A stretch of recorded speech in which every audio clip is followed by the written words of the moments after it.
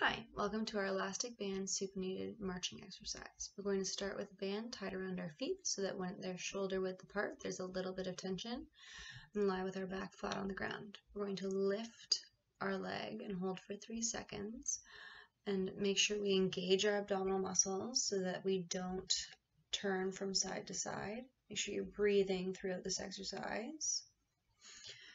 I'm going to hold for 3, 2, 1, and relax. Make sure it's slow and controlled.